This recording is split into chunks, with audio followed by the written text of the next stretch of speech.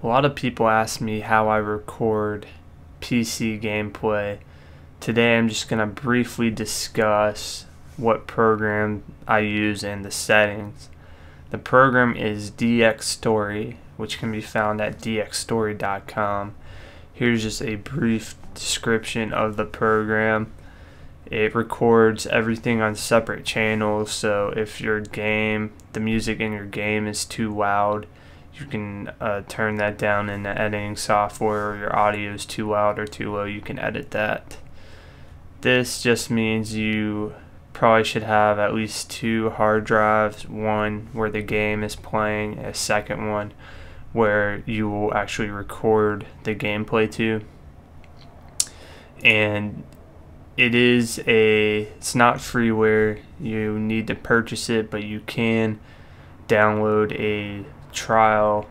It'll let you record a limited amount of footage, I think, but it puts a humongous DxStory watermark on it. But if you want to get rid of that, you can buy it. It's 3,600 yen, and since the conversion rate jumps around a little bit, it's roughly like $40 to $42 in that range. And you can buy it through the website, buy it through PayPal, and he sends you a license pretty quick. It's all automated. So to pull up the program, I already have it open. I'll just briefly go over the settings I'm using. Also, I want to mention that anytime you're going to run recording software and you have any type of monitoring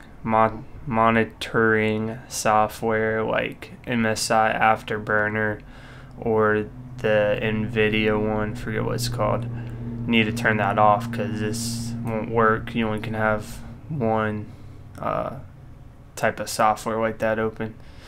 As you can see, you can change where the FPS counter is. This just shows you where you want the gameplay to be saved. Right now I use the minus key on my keyboard because in most games it doesn't really have a function. It's pretty easy to hit on your keyboard. Here's all the settings I have. You have various different codecs. I'm using DxStory video codec along with the high quality setting at roughly 30 frames a second. And this is also important.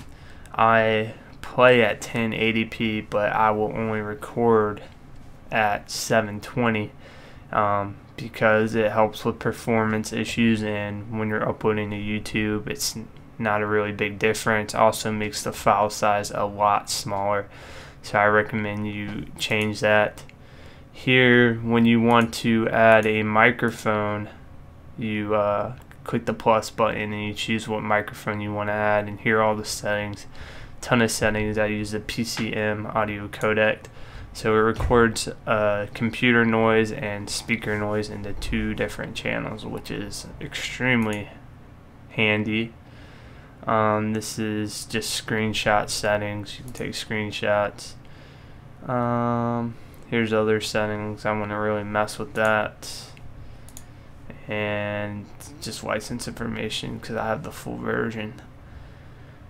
Alright, I'll probably now switch to my cell phone camera and just show you recording and what it looks like and what you should expect. Alright, so as you can see right now we're in Just Cause 2. That is my current frame rate. It's green when it's not recording, but it'll go orange when I press record. So it'll pop up like that. Like the programs like Fraps and other recording software, it does the same exact thing. So just go to my keyboard, and it might be kind of hard to see. There's a minus button. Hit it. As you can see, it goes orange, and on the left is the frame rate I'm playing at. The right is what it's recording. So as you can see, I don't really take a hit in performance, but I'm still recording, and that's really where DxStory shines.